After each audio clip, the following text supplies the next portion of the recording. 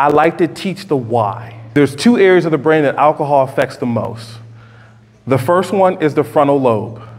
This is the part of the brain that is responsible for decision making.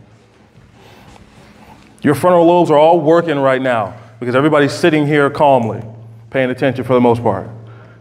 But if we were to introduce alcohol to it, then things would start to get real silly, right? Maybe some people running around, maybe some people acting out. The other part of the brain I like to focus on is the hippocampus. This is the part of the brain that creates, stores, and records memories. Creates, records, and stores memories. When you get to about a 0.14 BAC, this part of the brain stops working completely. This is where the term blackout drunk comes from. Find your weight. A 60-pound girl, we'll do that. These are standard drinks.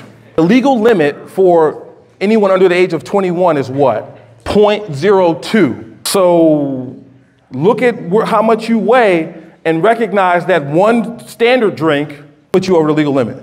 Again, standard drinks. I've never been to a party where someone was like, RC, I'm a certified bartender. I know how much to pour into these cups. I'd make sure everybody gets the right amount of alcohol and the right amount of mixer with it. I've never been to a party like that. And what you have to understand is, in the first hour, say you drink 3 drinks, and you get to the 4th hour, and say you stop after the 4th hour, you get to 1-1. The body can only metabolize alcohol at a rate of 0.015 per hour. Who here is good in math? Who here has a phone? Well, then you're good at math. Yeah, come here. Somebody with a calculator. So 0.11. So you're at your 4 drinks in 1 hour, and you say, okay, I'm starting to feel a little buzz. Let me slow down. You're 0.11 minus 0.015. What is that? 0.95. When you get to a 0.11, you stop.